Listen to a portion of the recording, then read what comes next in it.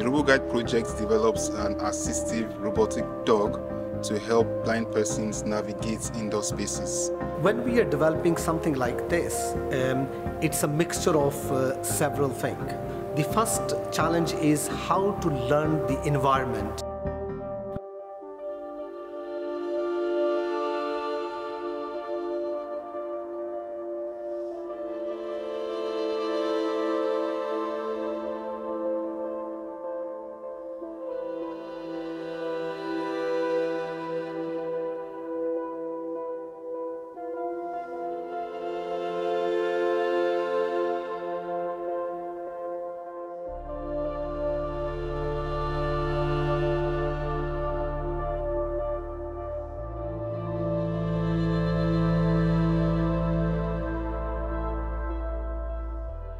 Privileged to be invited along here, along with our partners RNIB, to test out some of the various pieces of kit that the university are developing. So it's all with a view to improving life for people with sight loss. 100% I would use this in the future personally, as well as there's a lot of people I know that would definitely either want to try this or would definitely use it.